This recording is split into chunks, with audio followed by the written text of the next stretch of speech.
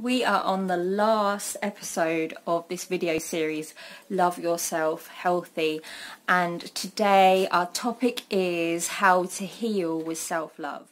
This week my body thought, let's get Miri ready for this video, and I know last week we were talking about how your body wants to heal and how when you give your body the right conditions that, it can't just heal one thing, it heals everything. And that means you go on like a journey of healing, and like an emotional journey of healing, because all of a sudden it's like you have the time and the energy to actually look after yourself. And I've mentioned before that this month I am actually like on a sugar-free thing, and I've got numerous health issues that I've been trying to heal for a whole year. And what happens is every so often it's like the healing gets really messy, really messy, and it's actually called a healing crisis. There is a proper name for it, I can't remember what it is. But if someone's saying that they're going through a healing crisis, then I'm about to explain to you exactly what that means. And I think my body was like, oh, let's give Miri the first-hand experience this week. And I am in the middle of a healing crisis myself. So I'm just going to speak from the heart today. The big universe, bless her heart, she's decided that once again I've got to walk the walk and talk the talk and take my own medicine. So here we are. This week is absolutely dead bang on what's actually going on in my life, so it should be interesting for you to find out. So first of all, in case you've never heard of what a healing crisis is, it's not actually as dramatic as it sounds. It's not, people, if they hear you say that, they think that you're like really ill. And it's actually the complete opposite of what is happening. So all the time, every single day, whether you're, eating, your normal, I say normal foods or junk foods or whatever, or you're pushing down your emotions or anything like that, like what we think about as a normal diet or a normal life, every single day your body's still healing. There's always healing and cleaning going on inside of your body. And when you start taking care of yourself a bit more, or start to get healthier, to try and get healthier, then obviously the cleaning ramps up a little bit, and everybody notices that they have like a detox, sort of like the first few days. Now there's this big thing, this big debate that, you don't need to do detoxes because your body's constantly detoxing. And that is so true. Your body is constantly detoxing. So no matter what is happening in your day, your body is cleaning for you, detoxing for you, getting rid of toxins, getting rid of poisons. Even if you treat her terribly, she still does that for you, because she knows that's what it's going to take to get you through another day. Now, when you go on like a healing program, and I'm not talking about, just trying to lose weight. Losing weight is something completely different. When you're actually on a healing program, it's like you're supporting your body to do that, but on a much larger scale. Now your body holds off, so she'll do the extra bit of work. So you'll get the detox like on, the first few days, and you'll feel like crap. And she does that, but then it's not until she feels really safe that she will go into a deeper healing. So there's lots of layers of healing. So she'll start going a deeper and a deeper healing. And depending on where you are on your healing journey is dependent on the layer of deepness that your body's actually bringing from inside of you to get rid of, these things that have been stored inside of our bodies for a long time. So because I did over the last year I've done, I think, about 160 days of juicing, and that's like all together, not all at once. And I've also done like a few detoxes where I eat the same thing only over a couple of days because I'm really rubbish at them. And yeah, so I've gone quite deep. I'm now addressing issues that I've had for over 15 years. That's what I'm healing at the moment. And so it can mean that you're like, the deeper you go, the harder it is for your body. But no matter what level you're on, it's still hard for your body. She's still working hard for you. So first of all, let's have a little bit of compassion for our bodies. Yes, I'm in a healing crisis, but thank you. So what exactly is a healing crisis? So when your body starts to feel safe and she starts to think, okay, let's you know, do this thing. We're safe. We've got the right conditions. Our girl's in the right place to do it. Let's do this. And you'll notice that a lot of deep emotions will come up to the surface. A lot of deep emotions. And then it's like every single organ in your body is like, hey, clear out time. It's you know, spring cleaning time. And they start getting to work and chucking out all these toxins, chucking out, not being funny, I had a crayon. A crayon came out when I was doing my juice fast. Yeah, so they're like getting rid of all this stuff. And the trouble is that the only organ in your body that can actually process it all to actually get rid of it is your liver. And, well, not the only, but I'm trying to do it very basically and quick here for you. And so your liver's like, hold on, guys. Like, I am overworked here. I'm overloaded. I can't get rid of it quick enough. So, so lots of things start happening, and that is the crisis, because your body is cleaning up too quickly and you can't keep on top of it. So lots of things happen. So you get, it's almost like, feels like a poison in your blood in a way. And so you start getting really, like heavy headaches. You can feel sick, you can feel drowsy, you can feel depressed. You get lots of spots.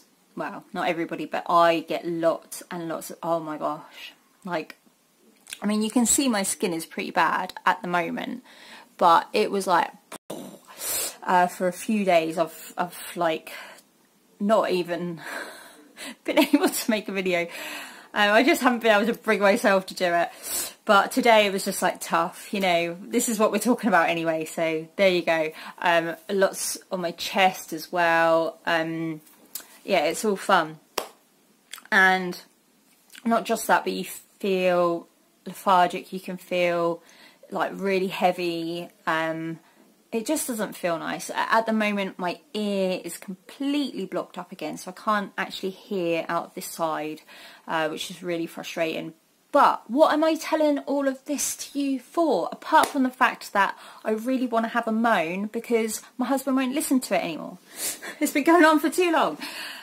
So this healing crisis means that you can get really frustrated. Really frustrated. So it's like you're trying so hard to heal, and then all of a sudden it's like your body's giving you a kick in the balls and giving you all of this extra crap to deal with. Like, you're feeling bad enough as it is, you're trying to feel better by treating yourself better, and then it's like you get heaped upon this, all of this emotion, all of this pain, all of, you know, like actual painful sores on your body, like, and you're just like, come on, I'm trying to look after you here, you know, I'm trying to look after you here, give me a bloody break. And the trouble is that it's very, very easy at that point to treat yourself with zero self-love.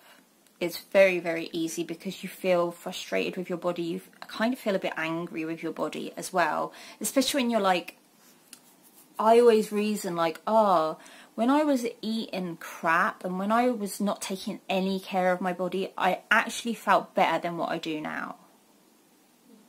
And it's easy to get caught up in that actual martyr, like like, not dismissing your feelings, not dismissing my feelings, because they're completely valid, but you do feel very, very sorry for yourself. And so it's like you have this crossroads in front of you. So you're deep in the healing now. You're deep. You've gone past all the other videos that we've had. You're deep in the healing, and you're at a crossroads, and you're feeling really crappy. And it's like, you can go deeper into the healing right now and treat your body with exactly what she needs. Or you can go the exact opposite way and be like, screw this. Screw this. I'm going to go back to the way I was before. I was happier before. And the trouble is that if you go down the screw you body road, you just go back into a circle, back to where you were right at the beginning. And I know, because I've done it many, many, many times. And then you're back, all the way back where you were before. And then you've got to go all the way through all that hardship again till you get back to the crossroads again. And it's not until you choose the road of self-love, like the actual road of loving yourself while you're healing, allowing yourself to be messy. Healing is not a linear journey. There's no timeline to it. There's no rhyme or reason to it. You've just got to trust your body. Trust her. We know she wants to heal. We know whatever she's doing right now is what she needs to do to heal you on a deeper level. So it's like, you stick at it, you trust her, and this road does not circle back anywhere back round on yourself. This road is a whole new direction. This road is a whole new direction. Do you know what that means? It means the road of loving yourself while you heal is leading to a great big change, which is scary. So what do you think your body does? Your body's like, I'm safe. I feel safe to heal. Let's get going, guys. Everybody's all busy. Every organ's busy, got their own jobs to do. The liver's like, oh. And then all of a sudden your body's like, hold up, she's not stopping. Hold up. We're healing, guys. We're actually doing this. There's change coming. We don't know what that looks like. Yeah, we don't know what that looks like. We don't know where that change is going to lead us. So it's scary. So what happens? Your mind monkeys start again. And depending on where you're at with your self-love journey, it can be that that negative voice that we've talked about before starts really, really piping up. That bitchy voice gets bitchier and bitchier, and it's because your body's afraid. Your body's afraid of what's actually going to happen if you allow yourself to heal.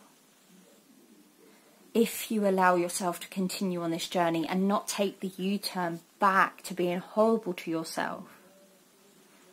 So it's really, really important that whatever point of healing that you're on, that you do it with self-love. If you're on a weight loss journey, I am not belittling your journey. Please, please no. Most people start with weight loss before they start with healing. Most people will go into like actually making themselves feel better by losing a bit of weight first. And they, you know, people aren't stupid. Like, they know that, you know, if you are in an unhealthy place in your life, that getting a little bit healthier helps you be happier. So I wouldn't ever belittle that journey. It's still a massive journey. You still get the emotional ups and downs. You still get the healing ups and downs. But it's just on a little bit of a lesser scale because your body's not in that safe place to heal deeply. Your body's healing in a way that it's releasing like fat and it's releasing toxins that way, which also, I believe, releases a lot of built up emotions from your past. There's still change ahead. So that's still scary. And that means that your negative voice might pop up a lot. And when, you know, when you start like a diet, or you start like a healing thing, and you're like, you get a few days in and then you start getting all of these doubts, and why the hell did I sign up for this, and what the hell am I thinking about, you know? That's your voice trying to save you. That's your voice trying to keep you safe. So the self-love is actually needed through every stage of this journey. Self-love means that you are okay with whatever stage you're at. You're okay with whatever stage you're at, because you accept your body the way she is right now. You are enough the way you are right now. Doesn't mean that you're never going to change. Accepting where you are right now doesn't mean that you're never going to change. And it's a change that's scary to your body. It's a change that makes your body want to protect you. So the self-love is you being compassionate and empathetic to your body. You understanding how you got to where you are now, and why you want to change, or what you want to change, or, you know, why you want to feel healthier, why you want to take better care of yourself.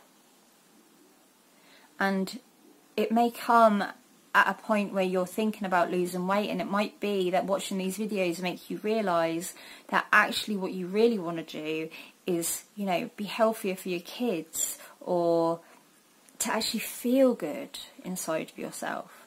And it's not to say that you can't feel good right now, because no matter where you are in your health, you are like allowed to feel good right now. You're allowed to do whatever the hell you want to do today. Nothing needs to change in order for you to feel that self-love. And like I said, I think it was in the previous video, is that like I had more confidence in my actual body when I was 50 pounds heavier. I was less self-conscious then. So losing weight, getting healthier is not actually necessarily going to make you feel better about yourself physically. Please keep that in mind. That's why the self-love is so important. That's why the commitment every single day to self-love is so important. Because every day you are going to change a little bit. Every day, you know, things around you start to shift. When you shift stuff inside of yourself, it's impossible for things not to shift on the outside. It's impossible for them not to shift on the outside. So you'll notice subtle changes, not just inside, but around in your actual real life environment. You'll notice subtle changes, and it's those things that makes your body scared. So she may feel safe enough to heal, but she never ever feels safe enough to change. So you need to support her. You need to support her and let her know that it's okay. Like, you're going to be okay. No matter what happens in the next few weeks, few months, few years, you're going to be okay. You actually, the person that you are deep inside, the person that you know, your like real powerful essence, your higher self, she never changes. Never. That's why you have to love yourself now, because that is the being that never changes. So the flaws that you have today, you'll probably still have in 5 years' time. I mean, there's obviously habits that you can change, but the like inner personality flaws kind of stay the same. You can work on them, you can get better at them, but they're kind of always there. That's why you have to love yourself with them first, in order for any change to come about organically. When you're forcing change, it doesn't last for very long. And think about that with your health as well. When you're forcing it, when you're like really fighting against the grain, forcing change, it doesn't last for very long. It's the little changes that happen very gradually that that you notice makes your life better, they're the ones that stick around. They're the ones that scare your body the most, but they're the ones that stick around because it's easy. It feels easy. When something feels easy, it's easy to continue. So what I'm saying today is, if you are going through a health crisis, please love yourself anyway. Your body is doing amazing things inside. That's why you feel so knackered. That's why you've erupted. Please, you know, and healing is messy. No matter what stage of healing you're at, healing is messy, and sometimes it gets messier, sometimes it gets better. There is an end in sight. There is an end in sight. And whatever you do today to help your body heal, whatever you do today to show your body how much you love her, is going to come back to you tenfold. Because your body works like that. This is how your body works. Yes, she is afraid of change. Yes, she is afraid of everything. Because she loves you so much, she wants to protect you from everything. But anything that you give to her, she gives back with a force of flipping, you know, 100 mamas. Yeah? That's how much she loves you. If you think about it, probably for half of your adult life, you've probably abused your body. You've probably treated her like crap.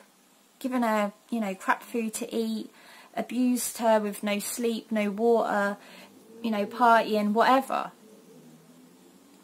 And think of how much she's given you back. Just like, think about everything she does for you, even when you treat her like crap. So when you start treating your body kindly, when you start treating your body with some self-love, you're going to be amazed at what you get back. You will be amazed. Once she's done the hard work of healing you, all of those layers, and then she's got the energy to actually have some damn fun. And you can actually have some damn fun. And that's what you deserve. You deserve love. You deserve an awesome life. You deserve to have as much damn fun as you want. And to feel really, really good. And to love yourself every single day, no matter what part of the healing journey you're on. So I really, really hope that you've enjoyed this video series as much as I've enjoyed experiencing each week with you. And I would love to hear about your healing journey yourself. Let's just literally just take a moment just to thank our bodies for everything she does for us. And just to let her know that we're safe. It's really, really safe. It's safe to heal. It's safe to feel. And it's safe to be loved.